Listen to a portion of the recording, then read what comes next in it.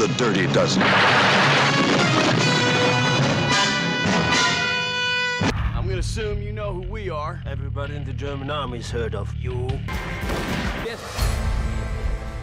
You are ordered by Allied command to select 12 general prisoners. You should expect to be a hero. That ain't an army, it's a circus!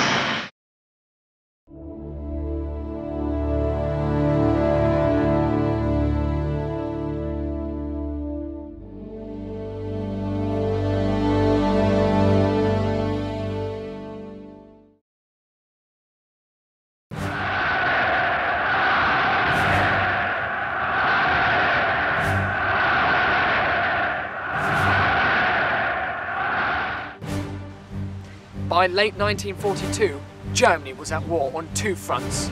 In the east, Russia, and in the west, Italy and North Africa.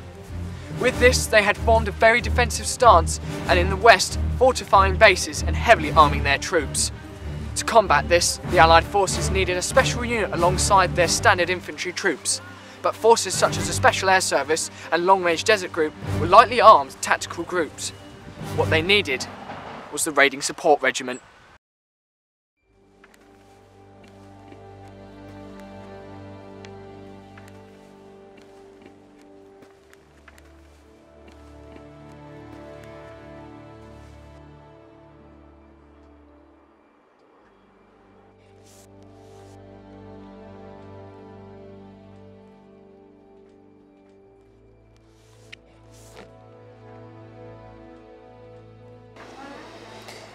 If you look for any books on the Special Forces during the war, you'll be very lucky to find anything on the Raiding Support Regiment.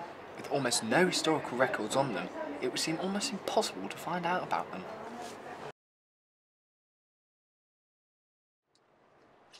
But in 2011, Walter Jones, a former member of the RSR, published his autobiography of his experiences and who they really were.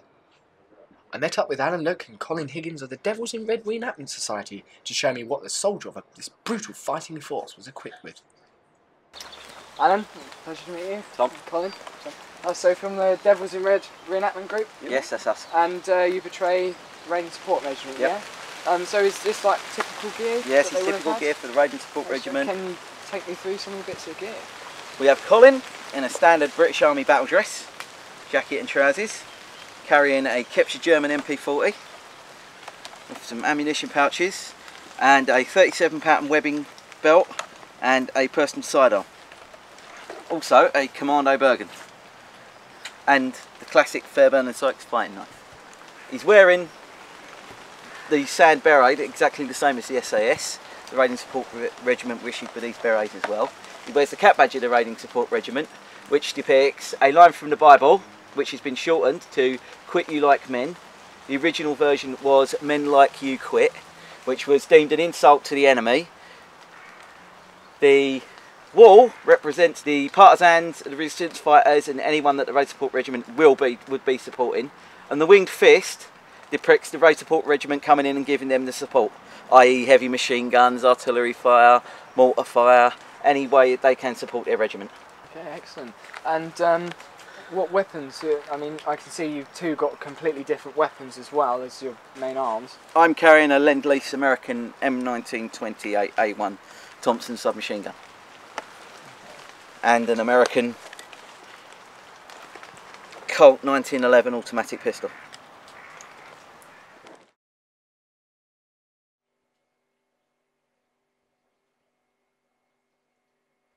In the book The Diary of the Special Forces from 1943 to 45, Walter Jones describes, "There were no anti-tank guns to train on, nor or any other weapons for that matter. No equipment whatsoever. Neither were there any professionally qualified army instructors.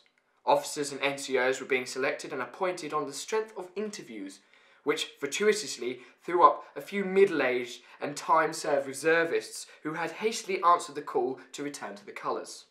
Emerging with rank from the interviews, however, were many incompetent misfits, possessed with insufficient credentials for leading men into the cinema, never mind the war." Walter actually describes them as misfits. He later goes on about the German propaganda of ill news spread through the radio.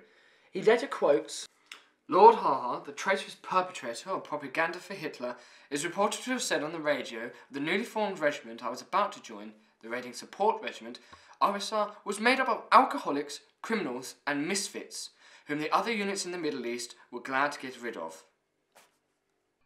As we read further into the book, we find out more about the cold-blooded murders of German prisoners, the desertion of troops, and the gratuitous actions of the troops towards the partisans. When we compare this to the Hollywood movies like Dirty Dozen, Inglourious Basterds and Kelly's Heroes, we really do actually get a sense that they weren't far off.